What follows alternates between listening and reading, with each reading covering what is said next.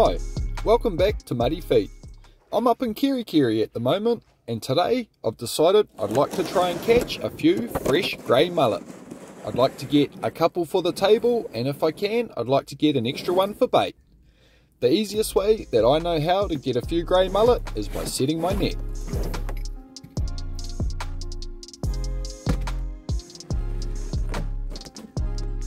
So, first things first, I need to run the net nicely into the bin. First of all, I place the first float and the first anchor into the bottom of the bin. Then I start spreading the net, ensuring that there's no tangles and no debris in the net, and I place all of the lead line in the back of the bin and all of the float line into the front.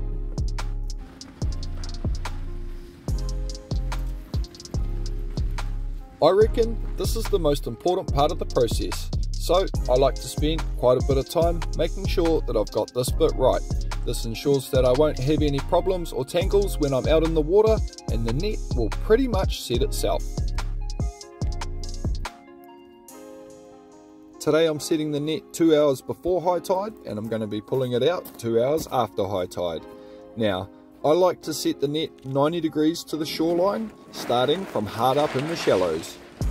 My reason for this is because on calm days like today, mullet feed in the shallows, swimming back and forth parallel to the shoreline.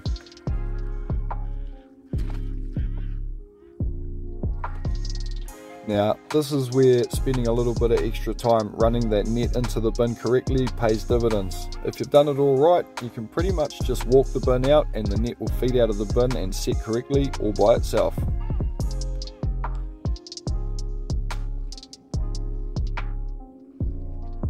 Once I've run all of the net out of the bin, I deploy the second float and the second anchor.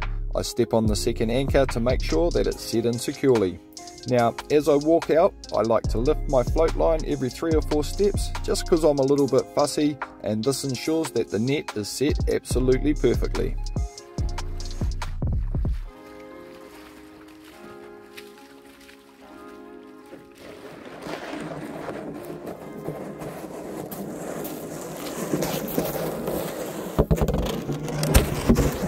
Alright, I'm pretty happy with that set, so I get myself dried off and I go and pop the kettle on.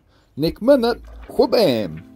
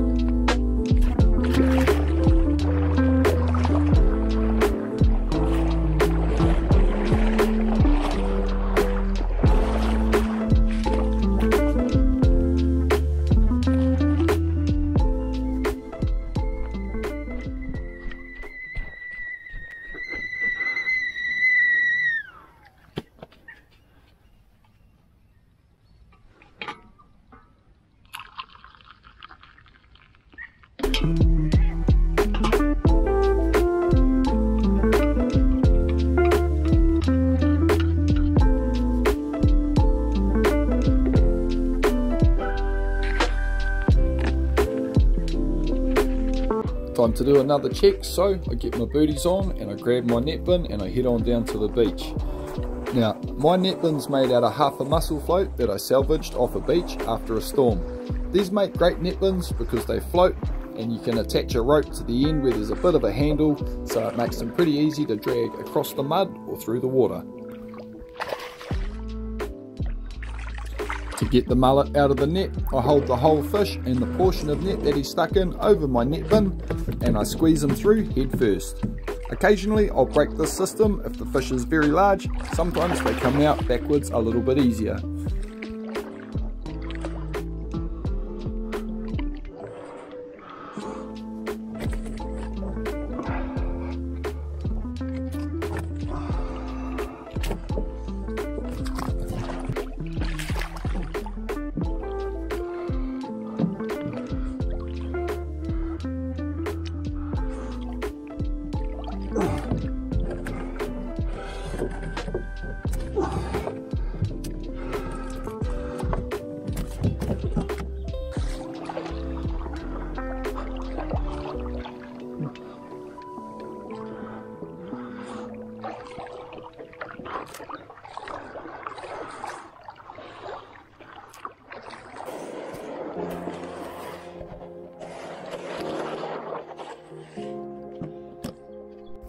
So far I've managed to catch a few very nice fish for the table, so while I've still got the net soaking out there behind me, I decide to whip the scales and fillets off these ones and get them prepared for dinner.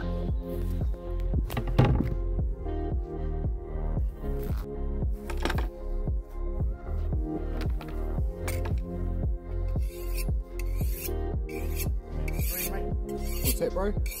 3. Yeah. Still pretty warm, eh? Yeah, sweet as. All got the swimming still. Yeah. No worries.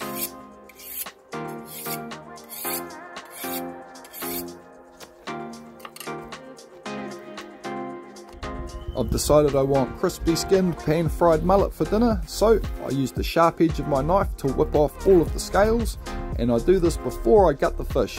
Now I do that before I gut the fish because it makes the fish maintain its shape, making it a lot easier to remove all of the scales around the belly.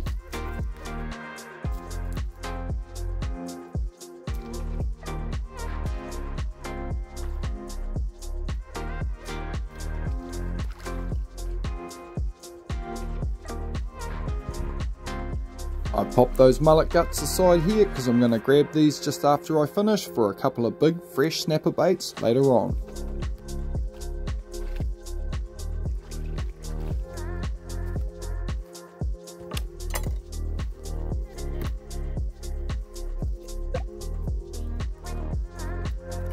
As far as filleting goes, it's pretty much business as usual, except for I've gutted the fish so that I can crunch down through these rib bones and keep that whole delicious juicy belly flap attached.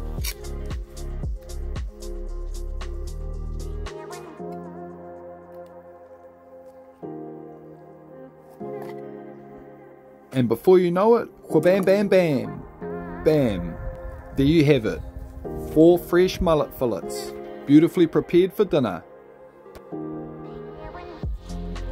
And these of course are being kept with the other bits and pieces for some big fresh snapper baits later on.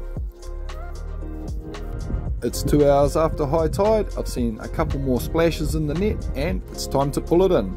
So by collecting up the float line and the lead line at the same time, I bundle the net up and put it straight back into the bin and drag it ashore. Once I get back on shore, I simply tip the net out on the grass and start running it back into the bin. Once again, removing any twists or debris that may have got caught in the net. I did manage to catch one more mullet in this set, which is perfect because I needed one for bait.